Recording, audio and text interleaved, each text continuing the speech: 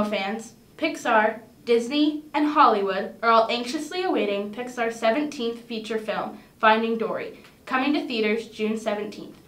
Starring Ellen DeGeneres, Dory will be taking an adventure to reunite with her long-lost loved ones while learning about the true meaning of family. But of course, we'll still be seeing lots of Nemo, Marlin, Gil, Deb, and the rest of the Tank Gang. The most exciting part is the new characters that Pixar will be introducing, which include a whale, octopus, and sea lion.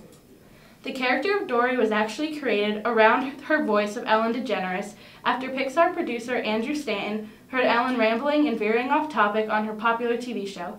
Unfortunately, the original voice of Nemo has been replaced, but this won't stop Finding Dory at coming out on top. According to Forbes magazine, the movie is expected to top Minions and Frozen in box office sales with a prediction of topping $1 million during the film's opening weekend. The script of Finding Dory is leftovers from a canceled Disney project called Disney's defunct Circle 7, which was a plan to make sequels for Pixar animations. Finding Dory will be set 6 months after the last scene of Finding Nemo, except the majority of the film won't take place in the ocean, but instead at the Marine Biology Institute of California.